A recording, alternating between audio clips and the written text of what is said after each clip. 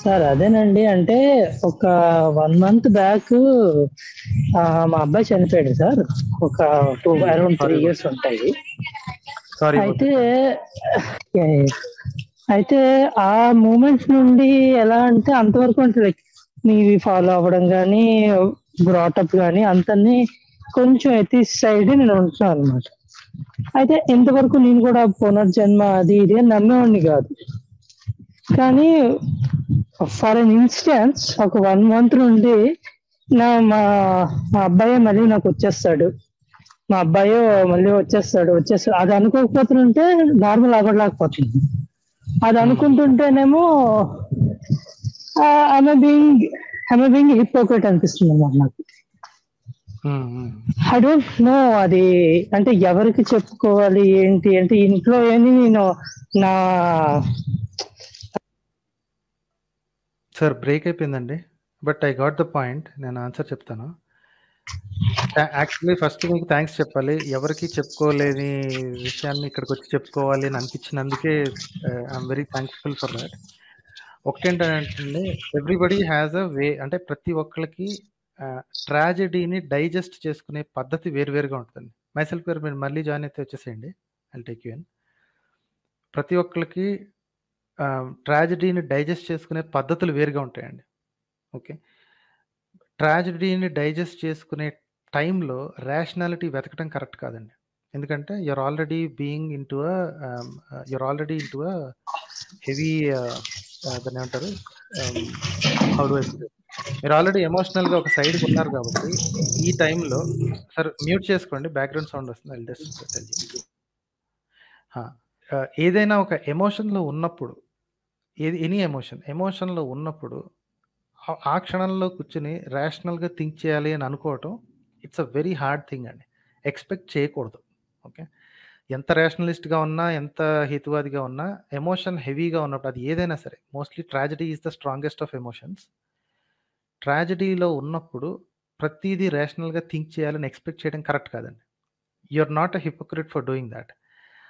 ఎప్పుడు హిపోక్రసీ వస్తుంది అంటే ఆ ట్రాజడీని సెటిల్ అయిన తర్వాత, అంతా అయిపోయిన తర్వాత, లెట్స్ సే ఒక 4 years తర్వాత అనుకోండి, then the pain of the loss will subside. అలాగే ఉంటుంది, ఎప్పుడూ గుర్తొస్తూనే ఉంటుంది. బట్ ఆ లాస్ ఆఫ్ పెయిన్ అనేది కొన్నాళ్ళకి తగ్గిన తర్వాత దెన్ అప్పుడు మీకు ఈ దాన్ని ఏమంటారు, ఈ క్రచ్ అవసరం పడదండి. ఈ చంక కింద కర్ర అంటాం చూసారా, రైట్ నో మీకు ఏమనిపిస్తుంది అంటే అబ్బాయి నాకు తిరిగి వస్తాడు, ఇంకొక రకంగా పుడతాడు అన్న ఆలోచన, your mind is giving some piece to it. ఆ పీస్ 4 ఏళ్ల తర్వాత మీకు అవసరం రాదండి. ఎందుకంటే you have already digested the fact. అలవాటు అయిపోయింది, ఒంటికి అలవాటు అయిపోయింది, మనసుకి అలవాటు అయిపోయింది, రైట్?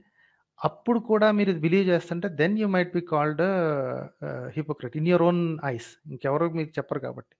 బట్ ఇప్పుడు మిమ్మల్ని మీరు అనుకోవాల్సిన పని లేదండి. Everybody has a different way of digesting tragedy. కొంతమంది జనాలందరినీ వదిలేసేసి శుభ్రంగా అదేంటి ఏదో ఒక లడాక్కో లేకపోతే ఇంకొక కొండ ప్రాంతానికో ఇటో వెళ్ళిపోతారండి. Just they detach themselves for a week or 2. Okay, 10 రోజుల పాటు వదిలేసి వెళ్ళిపోతారు. అది కొంతమంది. ఇంకొంతమంది ఏంటంటే ఏదో ఒక హాబీలోకి పిచ్చిగా దూరిపోతారు అనమాట. అంటే సడన్గా మ్యూజిక్లోకో లేకపోతే డాన్సింగ్లోకో లేకపోతే ఇంకోటి ఏదో ఒక డ్రాయింగ్, చిత్రలేఖనం, ఏదో ఒక దాంట్లో హాబీలోకి వెళ్ళి ఇరుక్కుపోతారు. ఎలా అంటే ఒక 1-2 నెలల పాటు వాళ్ళు అసలు నిజంగా ఏదో పిచ్చి పెట్టింది ఏంటో ఇట్లా చేస్తున్నావు, ఏడిస్తే ఏడిసేయి, కడుపులో భారం దిగిపోద్ది అని చెప్తుంటారు అనమాట. So everybody has a different way of digesting tragedy అండి. ఈ ట్రాజడీ ఇంకా పీక్లో ఉన్నప్పుడు ఇప్పుడు మీరు రేషనాలిటీ థింక్ చేయొద్దు.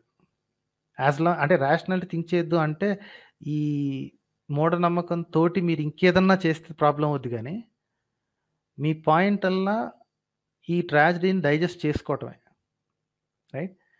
ఈ టైంలో మీరు ఇంత ఇదిగా డీల్ చేయాల్సిన పని లేదండి. అంతే సార్.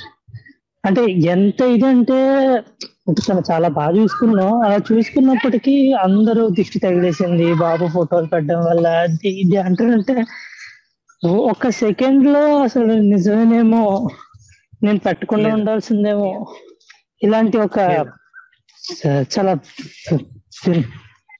లేదండి లేదండి, కొంచెం వింత ఎమోషన్స్ వచ్చాయి.